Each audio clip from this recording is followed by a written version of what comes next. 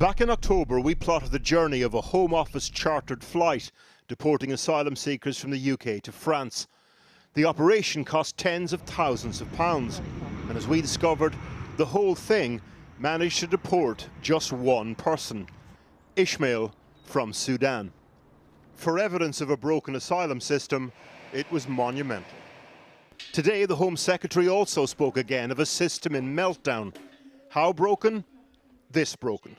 The system is becoming overwhelmed.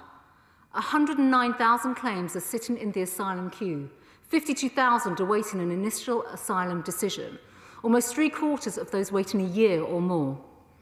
42,000 failed asylum seekers have not left the country, despite having their claim refused. So, how to fix it?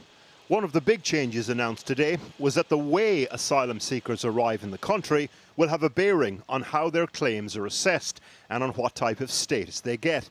In other words, if you're one of the 60+ people who arrived on small boats today via a safe country like France, you'll be penalised. For the first time, whether people enter the UK legally or illegally will have an impact on how their asylum claim progresses and on their status in the UK if that claim is successful. The Home Office said today that this would not contravene international law like the Refugee Convention. But no sooner had the Home Secretary commended her statement to the House than top immigration lawyers were warning it would lead to more legal wrangling, not less. That's what I find frustrating, is that we all want a clear, efficient, fair asylum system, but the more sort of tweaking around the edges and introducing grey areas, unfortunately, will just make things more problematic and inevitably lead to litigation, which we would all like to avoid. There are a raft of other proposals in today's announcement. An end to the use of hotels to accommodate asylum seekers, more emphasis on resettlement schemes, and more attempts to limit last-minute legal challenges. Which was the reason there was only one person on the deportation flight we followed back in October. On that flight in October, there were a whole series of last-minute legal challenges came in at the very last minute. Well, unfortunately, a lot of our clients can't access legal advice until very late in the day. This very notion of a broken asylum system is at its core a cover for Home Office failures. The system is not overwhelmed, it's just ineffective. The Home Office has a problem when it comes to removing people from the country, and it's not just down to last-minute challenges. They're actually managing to deport fewer people with no right left to remain than they did in the past. But also, post-Brexit, Britain will need bilateral agreements with individual countries in order to return people who shouldn't be here. The upshot of this clogged-up system is people like Mary from Kenya, awaiting appeal and stuck in the system now for 3.5 years. As I've been waiting, I am not allowed to work, which is really a situation that makes me feel like very degraded, because if I'm not allowed to work, then I'm not able to integrate to the community, because I have to stay like confined inside the house all day with nothing to do. It's a really tough situation. So your whole life is sort of frozen during this period? Yes, the waiting has made my life feel like it's stranded and it's just stuck. Finally, to Ishmael, the single deportee on the flight in October. We spoke to him this morning.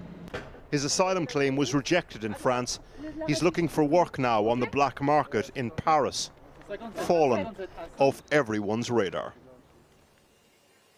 Well, joining us now from our Westminster studio is Chris Philp, the Minister for Immigration, Compliance and Justice. Chris Philp, the Conservatives have been in power now for 11 years. If the asylum system is broken, why haven't you fixed it before now? Well, until just a few weeks ago, of course, we were in the common European asylum system, the so-called Dublin system. So now we've left that at the beginning of January. We have an opportunity to fundamentally relook at the system, which we are now taking today. In addition to that, the legal system has evolved over time with case law and so on, making the system difficult to operate and requiring fundamental reform. What we're trying to do, as the Home Secretary said, is end this situation where criminal gangs can smuggle people, for example, across the Channel. They're endangering lives, the routes are illegal, and of course they're unnecessary because countries like France are perfectly safe with very well-functioning asylum systems. So we're determined to end this criminality and end the risk to life. We saw a young family drowning tragically in the Channel in French waters in October, a family of 5. The youngest was only 15 months old. We've got to stop the threat to life, and we've got to stop the criminality which is organising these crossings. But do you accept, though, that over the years that the Conservatives have been in power, the Home Office has actually got worse at managing the system? So, for example, 10 years ago, there were almost 42,000 returns and removals. In 2019, that had fallen to just over 19,000. Yeah, well, as the Home Secretary said very clearly today, the system is broken. We're seeing people being smuggled across the Channel, which is completely unacceptable. And when it comes to removing people that you just mentioned, a situation has now arisen where people can make repeated claims over a number of years. They can make one claim, that gets rejected. It might be an asylum claim. Then they make some different claim, a modern slavery claim. Then a bit later they might make a human rights claim. It just goes on and on and on. And what we want to do today is have an effective, efficient system where the claims are heard, of course, and there's a right of appeal as well, but they're done in one go. So you don't get this situation where people can make claim after claim after claim. People like serious criminals have used this to avoid deportation. We think that's wrong. We think it's unfair. It takes up capacity in the system, which people like the lady on your clip a second ago obviously need to have their claim heard more quickly. So that reform is a really fundamental thing. We want to make sure those who have genuine claims, who have their case that needs to be heard, can be heard, rather than getting endlessly delayed by people who are abusing the system. So you were saying that you were inhibited by being part of the EU until recently. So have any failed applicants who crossed the Channel been sent back since the UK left the EU? Has a single one been sent back? Well, we're in the process of speaking to European countries to talk about a replacement system to the Dublin one that we were in until just a few weeks ago. So that process is... So is that a no to that question, so though? That process, well, we publish the immigration statistics every quarter, but that process of discussions is underway. But has any failed applicant been sent back since the UK left the EU? Well, as I say, we're in discussions with European countries. Of course, we do return failed asylum seekers to their country of origin. It is a no, then, to that question. We do return failed asylum seekers. I assume you know the answer. We return failed asylum seekers to their country of origin the whole time. But many of these reforms don't require... But not since the UK left the EU. Well, we publish asylum statistics. I'm not going to preempt our official publications, but we return asylum seekers to their failed asylum seekers to their country of origin the whole time. And many of the reforms we're looking at today don't require agreement with other countries. They're about making our own system more effective. For example, the people smugglers who are putting lives at risk so callously, we're going to increase the maximum penalty to life imprisonment, because we're determined that innocent people's lives should not be put at risk. At the same time, where people have... Yeah, go on. The Home Secretary said today that the EU countries had a moral duty to help return failed asylum seekers. But I just wonder, given we're criticised for not pulling our weight, Germany, for example, has taken more than 500,000 Syrians displaced, and we've only taken 20,000 under the Vulnerable Persons Resettlement Scheme. So are we in any position to sort of lecture the rest of the EU about moral duty?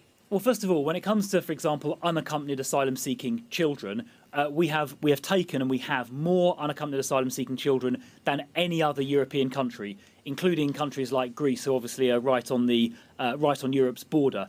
In terms of resettlement, I think you've got to distinguish between people who come into Europe essentially illegally, which is the 500,000 you're referring to, versus people who come in on safe and legal routes like the resettlement scheme, where we go to Syria or go to refugee camps near Syria and find women and children and families who need protection, and we bring them directly to the UK.